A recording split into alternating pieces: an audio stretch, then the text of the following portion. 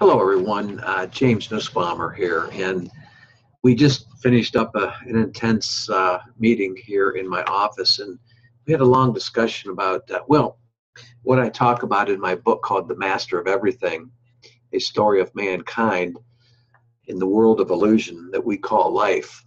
Um, we talked about getting out of your comfort zone.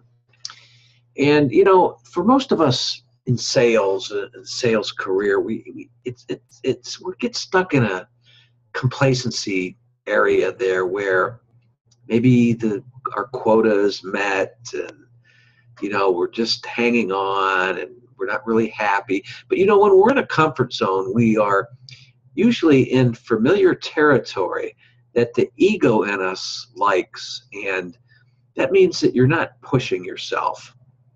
Not that you should always be pushing yourself. Things should be coming to you. But it's that mindset of being complacent where things aren't going to come to you. So in essence, you do need to push yourself out of that complacency.